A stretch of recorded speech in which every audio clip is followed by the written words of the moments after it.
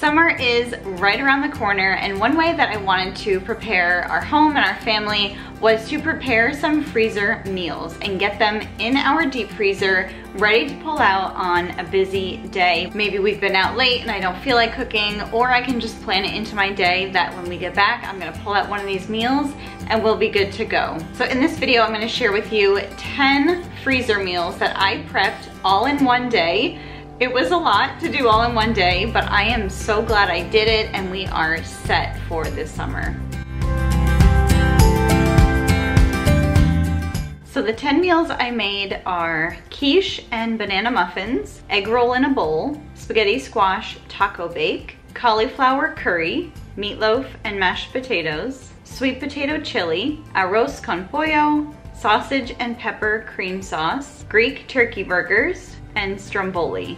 Like I mentioned, this did take me all day. It took me about 7 hours, I'd say, from the time I started till my kitchen was completely cleaned up and all the meals were put away. And of course, in that time, I am also taking care of a baby and a toddler. I did it while my girls were at school. So while that is a long amount of time to dedicate to this, it is easily going to save me that much time, if not more, over the summer when I don't have to cook on a certain day and I really won't have any cleanup because everything is just kind of ready to go. A lot of the meals that I made also had similar ingredients, so I could chop and prep a lot of ingredients one time and then use that in a couple different dishes.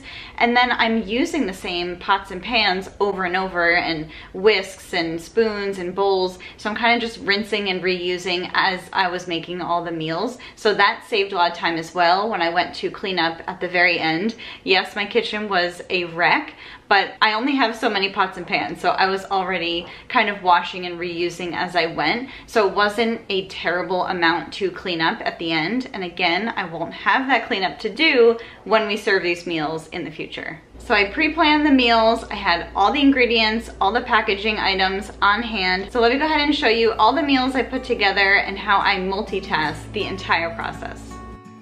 Prepping these meals gave me the opportunity to use up some veggies that I had on hand that I didn't want to go to waste. Things like peppers and onions I used in multiple dishes, so I diced up and sauteed a ton of them in some olive oil, salt and pepper to add in to the quiches first, and then a couple of other meals later on.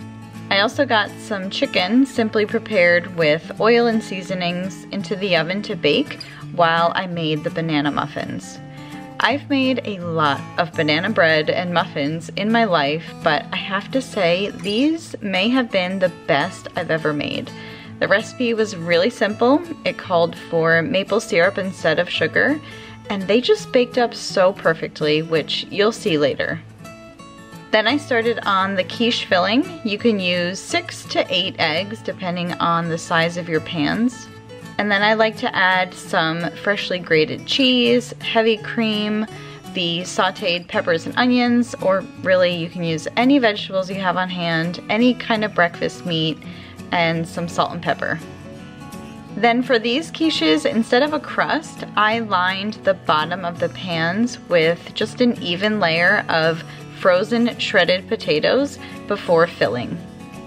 While the chicken was in the oven and the muffins and quiches couldn't go in just yet, I started cooking some pork for my egg roll in a bowl. I added some sesame oil, coconut aminos, ground ginger, and garlic powder. Meanwhile, I started browning some ground beef on the back burner.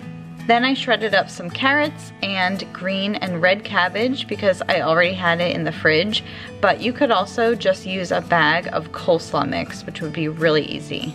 My muffins were ready at this point, and just look at how perfect they turned out. In went the quiches at 375 for about a half hour. Then I added the carrot and cabbage mixture to the pork and seasoned all of it once more. This is seriously such a quick and easy dish. It hardly needs to be prepped ahead of time, but if you're in the mood for Chinese food, you can serve it with some rice and broccoli and you have takeout in minutes. Next, I prepped my taco bake with some of the cooked ground beef that I seasoned with spices like cumin, paprika, chili powder, oregano, turmeric, but of course you could just use taco seasoning. I added cooked peppers and onions and half of this jar of 3-bean salsa.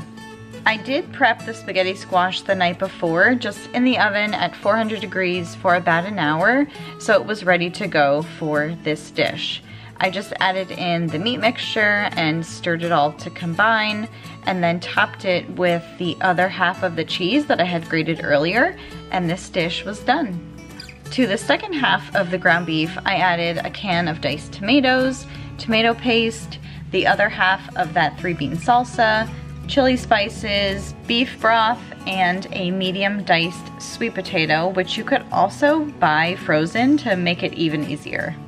Then I added red beans, pinto beans, and some frozen corn. This made a ton, so we actually had half for dinner that night and froze the other half. At this point, my quiches were done and will be perfect breakfast, lunch, or dinner. Up next, a head of cauliflower that I cored and chopped and then tossed with olive oil, salt, and pepper. Popped it in the oven to roast at 420 for about 40 minutes to get nice and crispy. Then I chopped up 1 potato per person and got them boiling in some salted water. To make my meatloaf, I used half pork and half ground beef.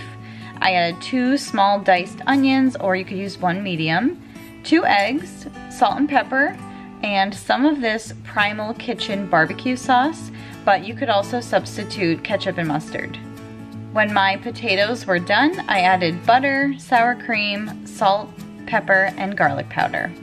Both of these fit perfectly in these loaf pans, and since the meatloaf is raw, it will need to bake for about 90 minutes at 350. For the cauliflower curry, I started sauteing onions and garlic in olive oil and then added a can of coconut milk and some freshly grated ginger.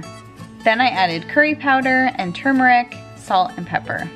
I love using diced potatoes or sweet potatoes in this dish, but to make it even easier, I just tossed in a few of those frozen potatoes since I already had them on hand.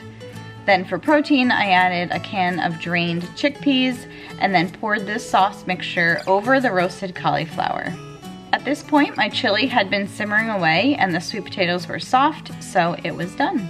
One of our family favorites is this creamy sausage and pepper pasta, and I usually buy ground Italian sausage, but this time I just had raw ground pork, and I seasoned it myself with things like fennel, thyme, garlic, and basil.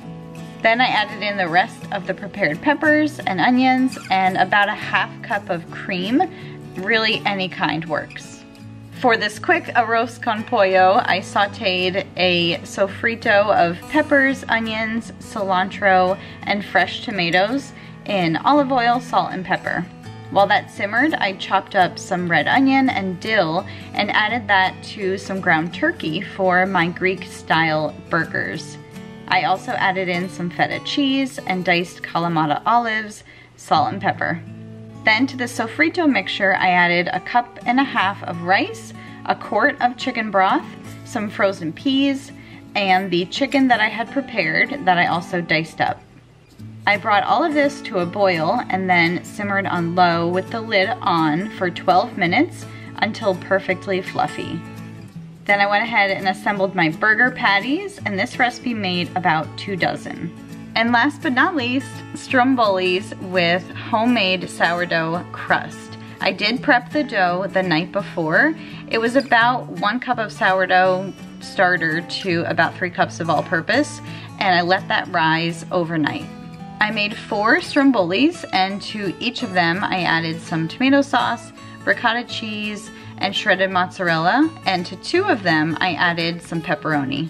Then you just fold them up like a little envelope, and be sure when you bake them to place the seam side down, and you can even poke a few holes in the top to let out steam while they bake. All right, meals are done. 10 meals that I can pop in the freezer. So I'm gonna go ahead and show you what I made. These are the pepper and onion and cheese quiches, with the banana muffins. We have chili that we can warm up later and serve with rice or cornbread. This is the taco bake with the spaghetti squash. Again, we can cut it up. You could serve it with chips or rice and then have all the different, you know, toppings, guacamole, things like that. This is the egg roll in a bowl, which again, I can make fresh rice when I go to serve that. I also have some frozen spring rolls in the freezer that we can pull out and serve with it just to make it more fun. Meatloaf and mashed potatoes, which I can also add a frozen vegetable to. This is the last one I made, so it's still a little hot. This is the arroz con pollo, looking delicious. Here's the cauliflower curry, which again, I could add a meat to that.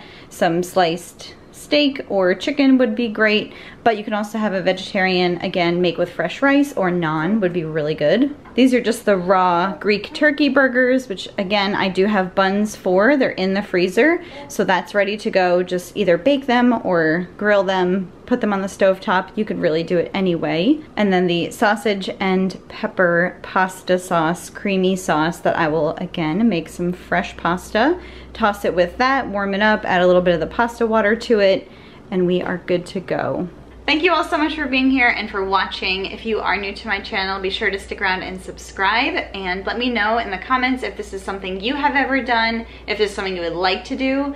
I've never prepped and pre-planned meals to this extent. I've done crock pot meals before, which I can link to that video as well, but I think this is gonna serve us much better in this phase of life, and just having everything mostly cooked or easy to pop in the oven is gonna be so great this summer. Or if we, you know, wanna give a meal to a family or friend, someone has a baby, or you just wanna bless somebody, you have it on hand, ready to go, ready to invite someone over.